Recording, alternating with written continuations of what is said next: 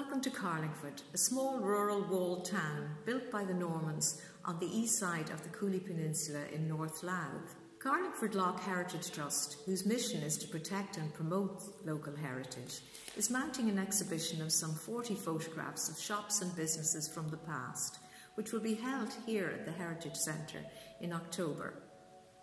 The aim is to tell the story of the role of the shop and local businesses in the life of the small town, from the end of the 19th century up to the 1970s, when communities were more isolated and relied on their town traders to provide many needs. It aims to demonstrate to young people how people shopped, worked in the shops and managed their businesses.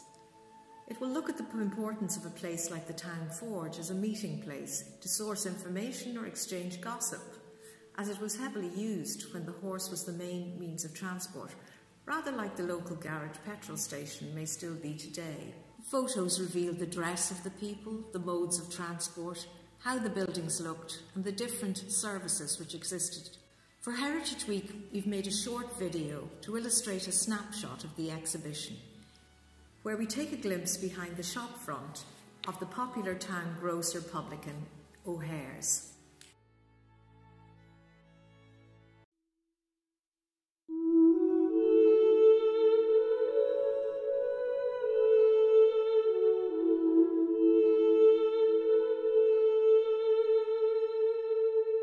In most Irish villages you will find a successful merchant family that grew and changed with the community.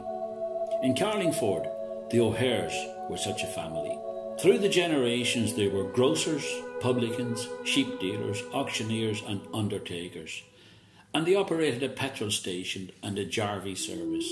The story begins in 1879 when James O'Hare bought the premises at the corner of Tulsall Street. My grandfather Hugh took over when James died in the late 1920s, but it was my grandmother Mary who was the real driving force in the business.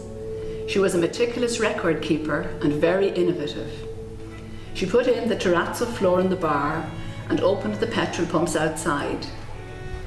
Her son PJ took the business into the age of tourism.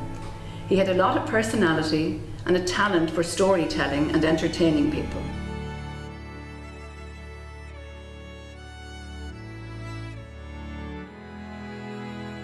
The story of PJ's pub is part of the Carlingford story that goes back more than 1,000 years.